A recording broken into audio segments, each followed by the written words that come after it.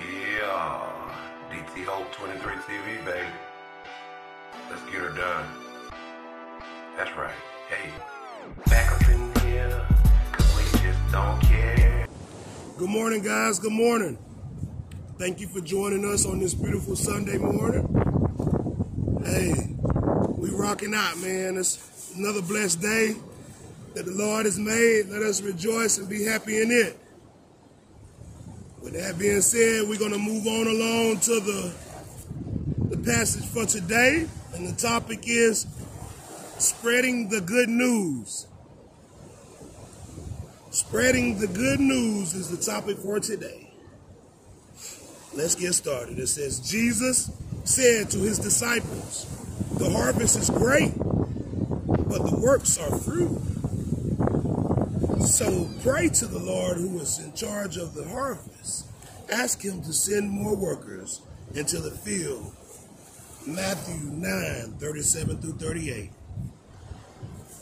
It says, when the people give their hearts to the Lord, the Lord is glorified. But this can't happen if there aren't people to tell them about him.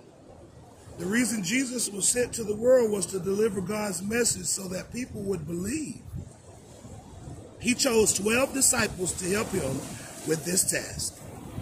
In today's scripture, Jesus said to his disciples, "The harvest is great, but the workers are few. So pray to the Lord. Ask him to send out more workers into the field." He repeated this command after his resurrection. "As the Father has sent me, so am I sending you." John 20:21. Paul was very serious about his calling to gather people for the heavenly harvest. He wrote to the church in Rome, "How can they call on him to save them unless they believe in him? And how can they believe in him if they have never heard about him? And how can they hear about him unless someone tells them?" Romans 10:14. It is every Christian's task to be a witness of God's good news so that as many people as possible can become God's children. Are you answering God's call for you to be a witness? Let us pray. Dear Lord Jesus, please forgive me from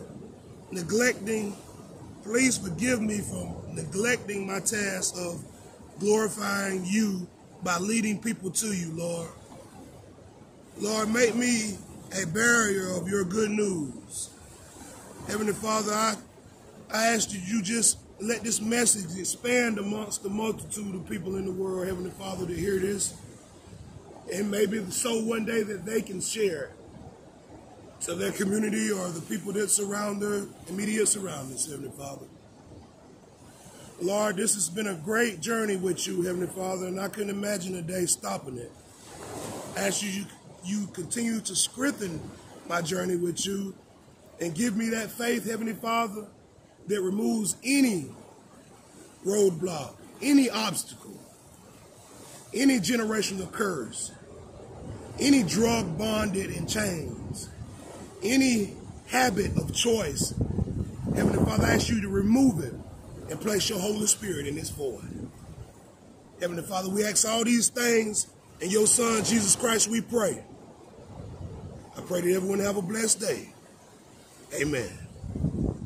Thank y'all guys for joining us.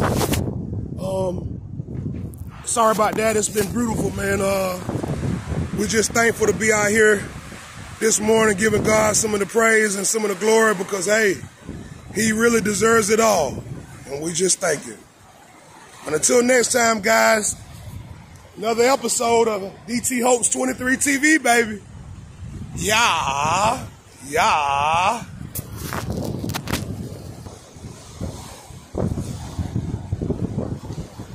Know I had to come back and hit y'all one more time. DT Hope's 23 TV, baby.